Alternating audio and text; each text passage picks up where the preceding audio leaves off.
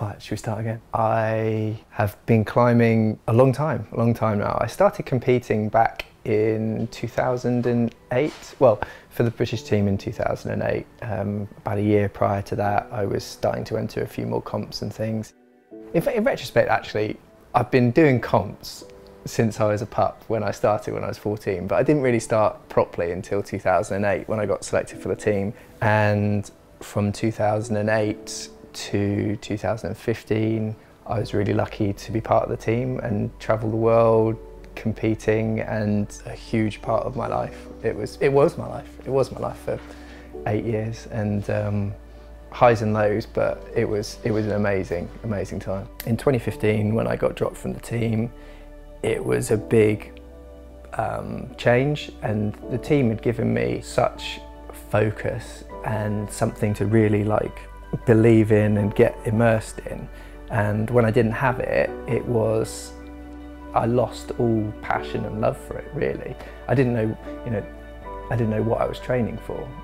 It's when you don't have goals, it's impossible to move forwards. For me personally, I find it really difficult. So I didn't put my shoes for 12 months, which was probably the worst thing I could have done. Going cold turkey, I think, for any addict is the worst thing you can do.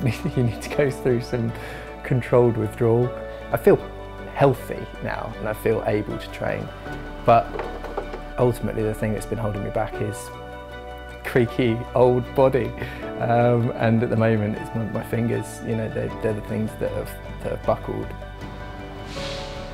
There he is, Winston, such a legend. I think we kind of knew, Robin kind of knew there would be issues, but yeah, the fingers are obviously the most important bit, and that's what I've been struggling with. But I feel in great shape, I feel healthier.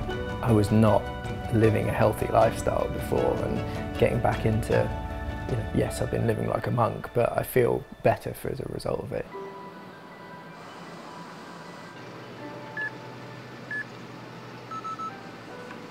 I quite like it out here. I do like skipping and stuff out here as well for my cardio. And for some reason, I stand this tile and that black spot. I think that's why it's slightly more warm than the others. Last winter, I entered a couple of comps and things started to go well, and maybe that's something I should focus on a bit more. And then Robin said that I should definitely focus a bit more, and here we are, giving it another shot. The climbing community is awesome. Let's not be around. We're some of the nicest, most genuine people, and yeah, people are ribbing you with nicknames or whatever, but it's all done in good spirits, and people just want you to succeed. The one that gets me every time that I really cringe about is the Power. Jon the Power Partridge is the most ironic nickname I think I've ever heard of. It literally makes me cringe. My life changed so much in the last few years that all of the things that defined me aren't there anymore. I was married, I'm no longer married, or as a husband, I'm not a husband anymore. I was a professional climber, I was physically strong, I'm not that anymore. I have and am having an identity crisis, no doubt, 100%.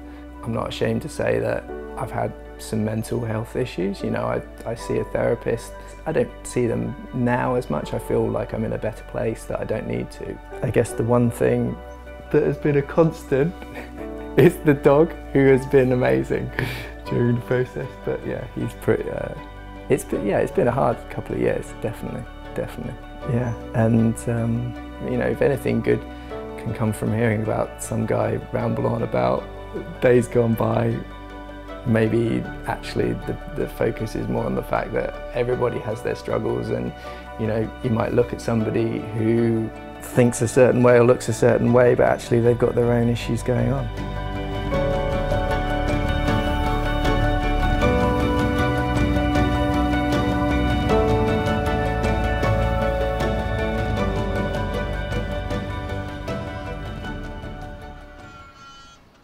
I'm still rehabbing the finger a lot. It's getting better day by day, but it's just continuing the process. I need to be climbing more. This is the problem now. I need to be moving into comp-specific training. But ultimately, I need to get to as many walls as I can, try as many problems as I can, and beat the lattice assessment. It wasn't that much of an eye-opener because I knew I was going to be rubbish at a lot of different things. So at least it's given me a bit of focus. There's some trickery here, isn't there? It would be good just to get to the comp and feel like I've got a shot at performing to my own ability. Forget the results, but it'd be good to not feel like, oh, my finger's broken and yeah, I'm just here. So I'll be at the comp, but I want to compete, not participate. I did a spreadsheet, as you can imagine, and of all the comps that I ever entered and all the ones where I thought I climbed well, and there were obviously some events, the Sheffield World Cup in 2012 was it, where that was the only semi-final I ever made, and I think that was one of the only times I felt like I climbed really well. And apart from that, I think the BBC's, the 3 times I came third, I'm definitely the proudest of, yeah. This has been great. This has actually, whilst it's been physically really demanding, has actually felt like a really good thing for me psychologically because it's given me something to focus on. And I'm not coming out of this at the end thinking that that's going to fix me, but it's certainly helping me evaluate what it is in my life that I feel like I need and that I want. You know, I know I need climbing in my life in some way. I just don't know what that is currently. So I'm going back to the beginning. You know, really, comp climbing was always something that made me happy. Did it make me happy, or was it just something that defined me? I don't know. And maybe that's part of this process that I need to figure out if it is actually really important to me.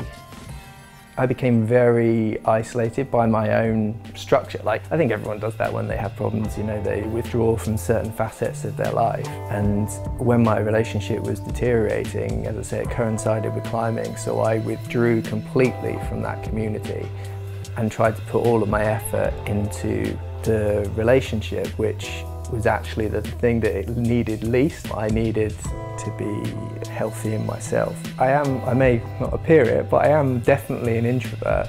I'm much more comfortable in my own space, with my own thoughts. I don't generally do very well in large social interactions. Comps should be the thing that I enjoy least. I hate being the centre of attention. It makes me physically uncomfortable. But in competitions, for some reason, it just seems to click and be really positive to me, and I really enjoy that. And I guess maybe it's just people sharing the enjoyment with me. You know, when you succeed in something, not that I need people to validate it, that's not what I'm saying, but having them sharing your success is always great. When you top a boulder, you've topped that boulder, you've done it, but people alongside you is, in the climbing community, it's the same in any sport, isn't it?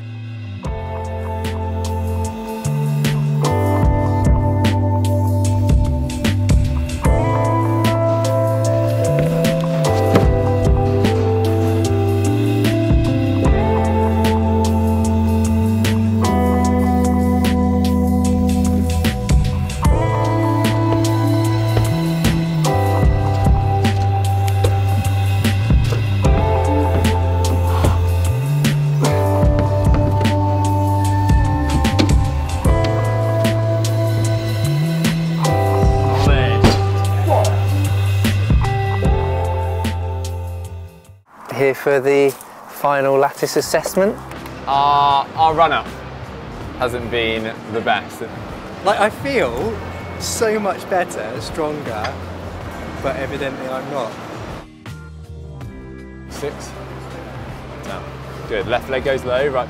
Good. And 56, 57, 58. Come on, fight it. Right foot high. Left leg out wide. When you're ready, everything you've got, JP.